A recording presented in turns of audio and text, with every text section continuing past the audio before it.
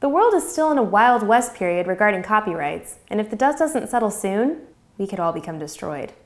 Last week, the Netherlands became the first European country to engage a net neutrality law. Under the now-in-effect order, internet providers must not throttle or charge variable fees for access to certain internet services. And the day after net neutrality went into effect, the Dutch government, now effectively in control of internet rules and regulations, ordered internet providers to block access to the Pirate Bay. Virgin Media was amongst them and made a statement that they wish there was a better way.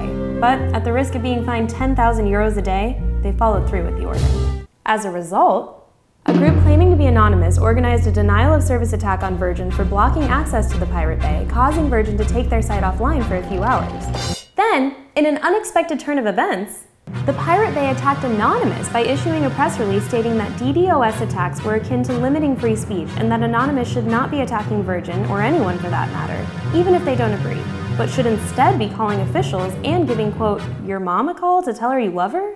Pirates versus anarchists and moms? This could get ugly. Meanwhile, the Pirate Bay has gone as far as actually experimenting with the concept of suspending server equipment in low Earth orbit over international waters with remote-controlled flying drones in an attempt to find a legal location to serve files. Copyright infringement concerns are certainly growing. HBO's Game of Thrones is on track to become the most pirated show of 2012. According to the Big Champagne torrent tracker, the show's second season, which began last month, has been downloaded over 25 million times. If HBO is wondering what they can do to combat the loss, they might consider, making the show available for sale so that fans of the show who don't have HBO will have a way to watch it. On the other hand, Disney's Avengers was leaked in full form onto BitTorrent sites before its release, causing a major scare to Disney investors, but went on to shatter all-time opening box office records with over 200 million in opening weekend ticket sales. I.e., if you don't want people to copy your work for free, try making it available for purchase. In China, encryption specialists made an incredible breakthrough last week in quantum teleportation, using entanglement to teleport photons 100 kilometers.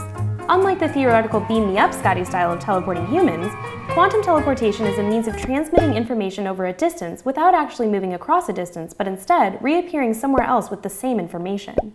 Complicating matters, with the rise of accessible, inexpensive 3D printers, we find folks like Wired's Chris Anderson spending the day cranking out a Warhamer Dreadnought figure. Note, whoever wrote up the specs suggests people hurry and get it before it disappears from a takedown notice. And in case you're wondering if this will always be a cat and mouse game of locks and keys, the answer is no. This could just as quickly come to an unfortunate and abrupt end. What happens when someone gets really smart and creates a robot that will make more robots, and then each of those robots make more robots using any material they can find? Dirt robots, tree robots, rock robots, until eventually the whole universe becomes one big blob of robots. Movies and music are generally meant to be enjoyed by the world, and I just think someone should take a closer look into the internet before artists cause people to cause pirates to cause governments to cause robots to take over.